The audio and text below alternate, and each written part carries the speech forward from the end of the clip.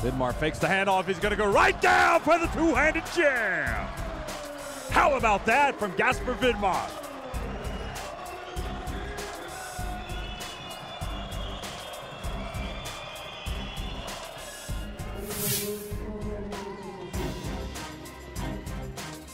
Shuler gets it away. Oh! Jamal Shuler! The last second of the third quarter. Shuler gets square in the air and nails the three.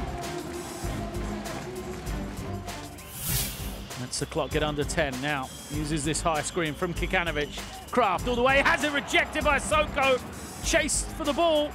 Rojas is going to get there first. Can he finish it? Rojas slays it up. Soko with a big rejection on one end.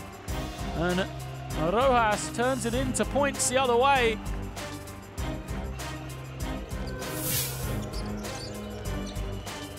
Here's Rich with a pass inside and thrown down for the first points of the night.